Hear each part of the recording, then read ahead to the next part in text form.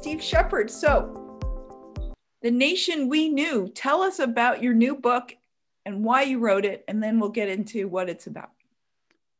About 8 years ago, I started on this idea that wouldn't it be nice if politicians could set aside party line and just think about the country instead of making decisions based on what they think the party needed, make a decision based on what the nation needed.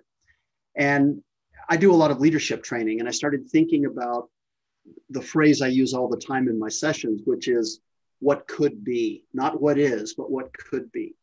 And I began to think about all the things that we could work on. So if you think about the things that people talk about in terms of what's broken in this country, that's the common conversation. There are problems with everything, as there always are. Education is perceived to be broken. Healthcare is perceived to be broken. The way the government operates is perceived to be broken. Infrastructure is falling apart. The prison system, the so-called Department of Corrections, corrects nothing. I mean, it was all those kinds of thoughts. And I was becoming increasingly disenchanted by the polarization going on in the country. So I started thinking, what would happen if we actually started thinking about what we could do and then took steps to actually do it? In other words, if education was really, really, really the best in the world and really doing what it should do, what would that look like? And what could we do to make healthcare better? It'll never be perfect. It can't be, but we can make these things better. You know, what does good infrastructure look like? You know, what would we have to do to the prison system so that when people come out, they don't immediately reoffend and go back in? I mean, they're set up to fail. So I knew that we'd never do this using the traditional means because people are too sort of set in their ways. And, you know, if it ain't broke, don't fix it. This is the way it's always been done. It'll never change, all that kind of thing. So I decided to come up with an idea that said, what if something remarkable were to happen that caused everybody to kind of reset mentally? And I won't give it away. It's sort of encapsulated in the subtitle of the book, how a bizarre geophysical event sort of caused things to change. But after I invented that, I discovered that in fact, it's quite possible. And again, I'll let you read it in the book. This new president came in. I created this character 8 years ago. So we're now in April of 2021. So 8 years ago, I started creating characters and making bullet lists of the things I wanted to fix in this book. The book is essentially a retrospective, an interview between a reporter who has been assigned the task of writing a retrospective 10 years after this president left office. And the way the timing works out, this president is the person who actually follows Biden. Now, keep in mind, I wrote these characters 8 years ago. This president, who is now 10 years out of office and being interviewed, is an African-American woman, which I find rather interesting that that's the character I chose for this character. And she decides that rather than doing things in the traditional status quo kind of way, she's going to do things differently. So for example, instead of having a secretary of education, she's going to find somebody that actually knows something about education because they've been a teacher or a professor or an administrator, and they're going to work on behalf of education everywhere. Instead of having a chief transportation officer, a transportation secretary, we're going to have a chief transportation officer who worries about not just do we have enough roads in place and is infrastructure correct and so on, but also what kind of jobs do we have to enable to make that happen? If we're going to put in better roads and bridges and tunnels and other infrastructure, we need technicians and welders and electricians and road builders and surveyors and all these other craftspeople, the trades as we call them. So she wants to drive a renaissance in the trades, and she does. Anyway, the whole process of the book is this interview between this reporter and this former president about what happened that caused all these things to get fixed. And really what it is, Lauren, Glenn, it's a thinly veiled exercise in leadership, because to me, what leadership is about is the fine art of showing people what could be rather than what is, and then enrolling them to help you achieve whatever it is you're attempting to achieve. And so the book is, you know, as I say in the foreword, I tell readers, I say, do me a favor and just set aside for the next couple of hours, or however long it takes you to read this book, Just play along with me and play a game of fantasy United States of America for a little while, and let's see where it takes us. And that's the story. I'm sort of stuck on this, what you said, that leadership is essentially the art of describing what could be rather than what is, and then recruiting people to get there. Yeah.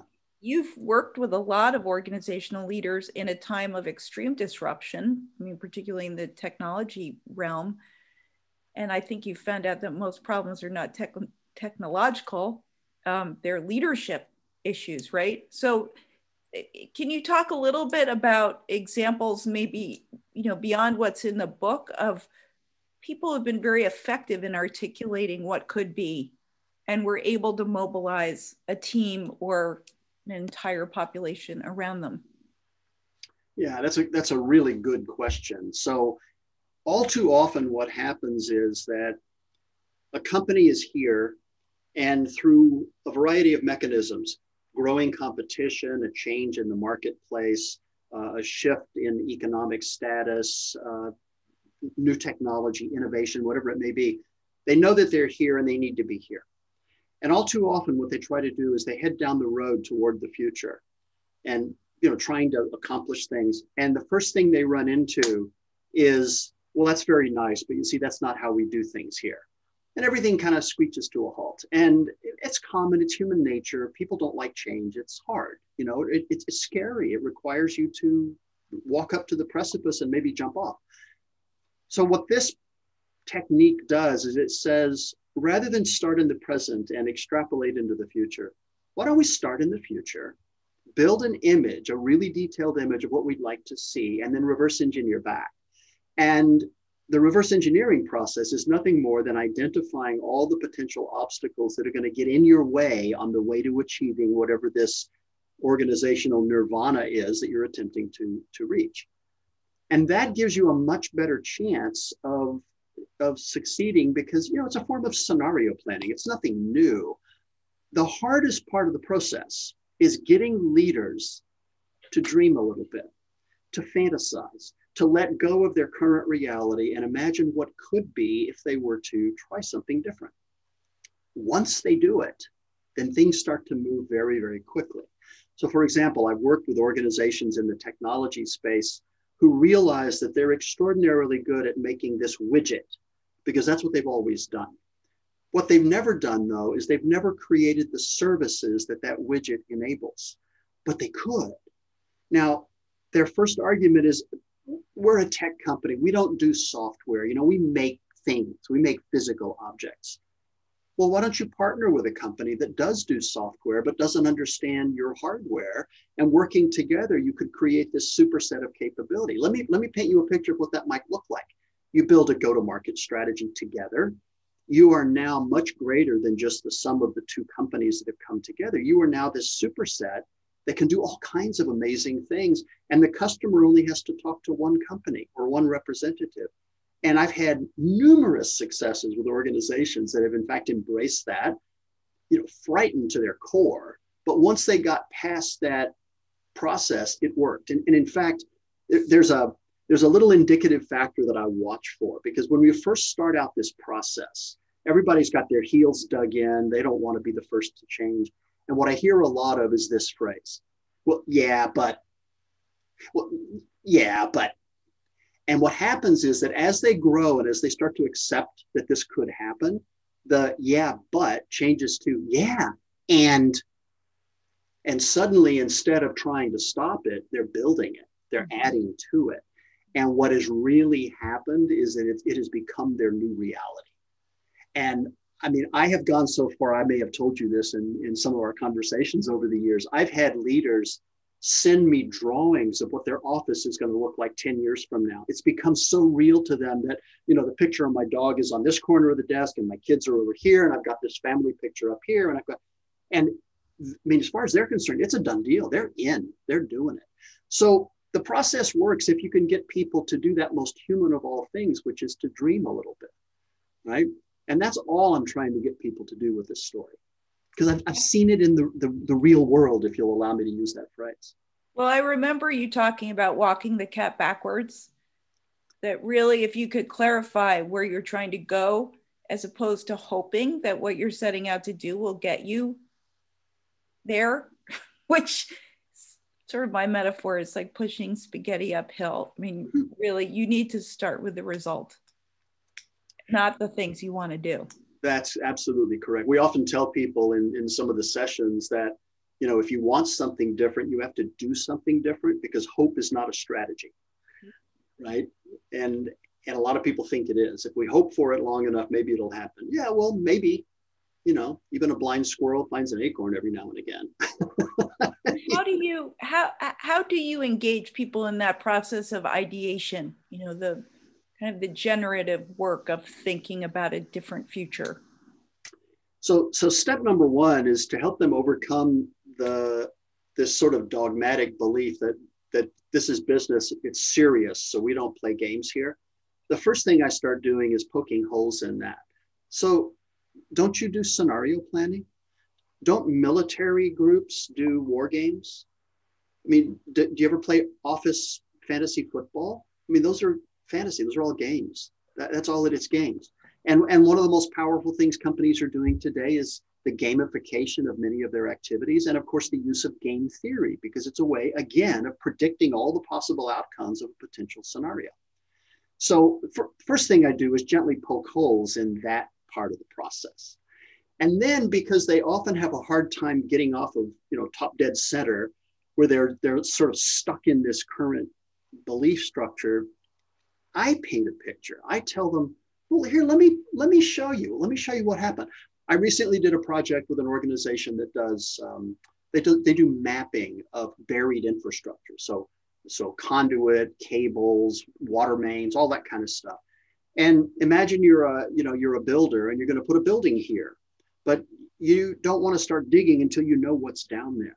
So imagine the following scenario. You hire this company to come in, and they come in their truck, and the driver gets out and opens the back of the truck and retrieves this set of 3D goggles, like an Oculus Rift headset, okay?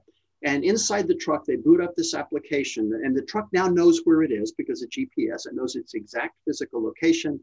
And up comes this scene inside the headset. And when the technician looks down at the ground, they don't see the asphalt. What they see is all the buried infrastructure labeled. This is a cable company cable. This is an optical fiber. This is a gas line. Don't even think about digging here. Here's who you call if you want information. Or imagine that same company being able to hand that headset to their customer, the person that's going to buy the building. They put it on, and they're standing in a vacant lot full of weeds, but now what they see is what their building is going to look like. They can even take a walk through the building if they want to. They can see what it'll be like inside, how the light's going to fall, where the furniture's going to go. Or imagine a scenario where you have a horrific event like the big earthquake in Japan, and you need to know where people might be in terms of survivors. And you've got an application that, based on the architecture of the building, the structural integrity of the building, you know where the most likely places might be, but you can't do that in this pile of rubble. But you can if you've got the goggles on. You see the building, not the pile of rubble.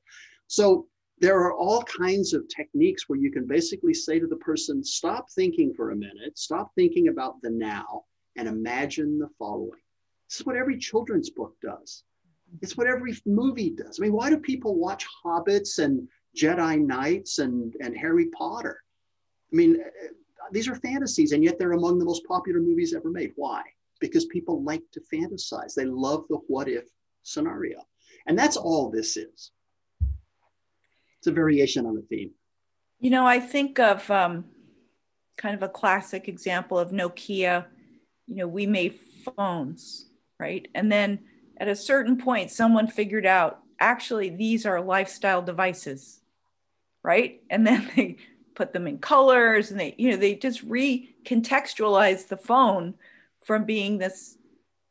I mean, and even then, when it was a landline, there was the princess phone, there were different things, but this clearly was a pivot for a company that made phones to then think about a new place for that device to sit in the culture, and therefore they could commodify it in a different way. That's exactly right. And you and I have talked about organizations that, get it. I mean, a classic example that I like to use a lot is Disney. I've done a lot of work with Disney over the years. Their technology people used to come to some of the leadership programs I taught in LA. And I've always been fascinated by the fact that Disney's mission statement is very simple. It's make people happy. So it doesn't matter what your job is. Your job may be to dress up like Goofy in the park, or cook hot dogs, or clean up trash, or operate, the Alice in Wonderland ride. No, your job is to make people happy. How you do that through the execution of your responsibilities is a whole other story. And it also reminds me of that great story when Walter Cronkite went to NASA, to Cape Canaveral, and he was interviewing people because the moon landing was coming up. And there was a janitor sweeping the floor, and he walked up to him and he said, what role do you play in this place? He said, I'm sending a man, pardon the gender specificity, but he said, I'm sending a man to the moon. He felt part of the team because they had a common goal, a common mission. And whether you were, Capcom in mission control, or you were the guy pushing the broom in the hallway, didn't matter. We're putting a man on the moon. And that's powerful stuff. That if you can see that, if you can envision that, you can make things happen, which is, again, why I wrote the book. I just want people to go, wow, what if we did that? Wouldn't that be cool? Well, why don't we do it? I like that you've contextualized it in a story as opposed to here's my manifesto of everything that could be different, right? I mean, it is your manifesto, but you've couched it in a form people can consume.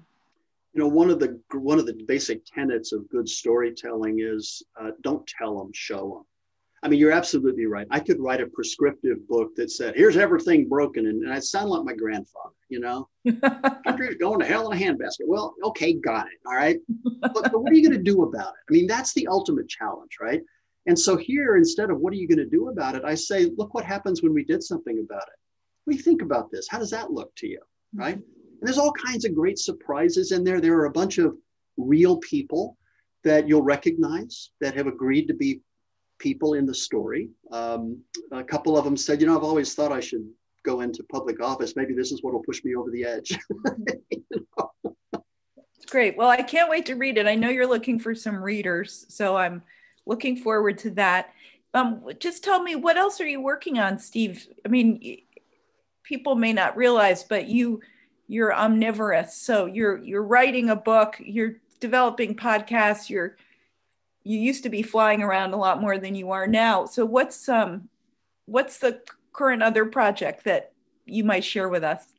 So yeah, when the zombie apocalypse started with COVID, to your point, I mean, I was flying 150, 175,000 miles a year, and I was afraid I was going to go into a deep depression. I haven't been on a plane in 14 months, and I'm loving every minute of it.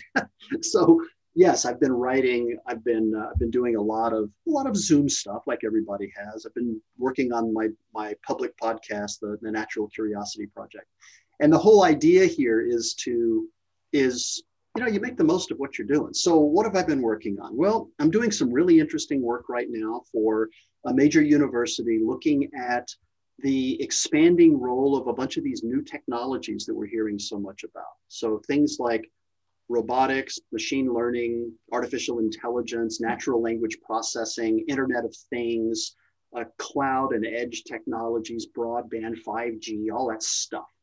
And the whole idea is that, I really don't care about the technology. I have to know it because of what I do. But to be perfectly bluntly honest, it bores me to tears. I really don't care where the bits go. I really don't care. What I do care about is if I take this technology and apply it to some important thing in society or in government or in healthcare or education, how do I make it better? And so that's where my focus is. It always has been, but right now we're working on a book. We've produced a series of podcasts. We're building some training programs for executives to help them think about what it means to be in this new tech-centric world. I'm spending a lot of time these days doing research on what's going to happen when robotics and AI become increasingly commonly deployed in the workplace, and what happens to jobs. I mean, there are good reasons for robotics to come in, for example. Looking at things like dangerous jobs, repetitive jobs that can result in injury, both physical and mental. There's very good reasons to have machines do a lot of that. But where the gap sits right now, and where I'm really kind of concerned, is that people say, well, I can replace that person with a robot. Well, sure, but then that person can learn how to run a robot. The problem with that logic, it's true, but the problem with that logic is one person can run 100 robots. Mm-hmm. What about the other 99 people that got, moved out? My concern is I'm not seeing a lot of activity in the country or around the world to really study and really understand, and then really do a good job of developing training and education for these new jobs that will be required to operate in this new tech-centric world. It'll happen, and it's going to be a good thing. It truly will. But it's going to take a concerted and very deliberate effort on a lot of people's parts to make it successful. So I'm spending a lot of time there.